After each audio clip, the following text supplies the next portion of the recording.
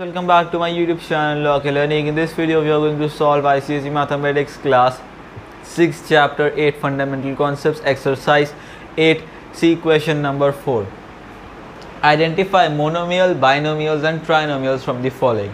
We have to identify monomials, binomials and trinomials. So what are these three things? See, monomials have one term, right? So mono, it means one, and binomials have two terms in them, right?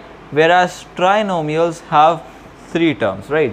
So this is the thing, right? Monomials will have only one term in them. Terms are separated by plus and minus signs, as I said before, and binomials will have two of those terms, right? And trinomials with three. See here, first one is 2m plus n, sorry, 2m plus 3n. So again you can see plus sign is separating. This is the first term, this is the second term. These two terms are separated by the plus sign. So how many terms? Two terms. That means you will write down this is a what? Binomial, right? Then see the second part of this. You've got a minus 5b plus 7c. Again three terms, a minus 5b plus 7c. So this is trinomial, right? Then you have what? Third one, 2 by 7 a square. This is simply a monomial, right? Because there is nothing that is separated, right? You don't have to look at the multiplication division. Always the terms are separated by plus and minus signs, not multiply divide, right? That's why here this is monomial. Then in the fourth part, what have you got?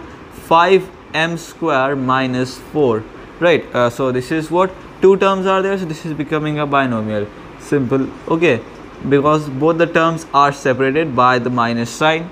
Then you have fifth one, 7a square 2b square minus 4ab. Again 1 2 3, three terms, right? So separated by plus and minus. So this is what? Trinomial.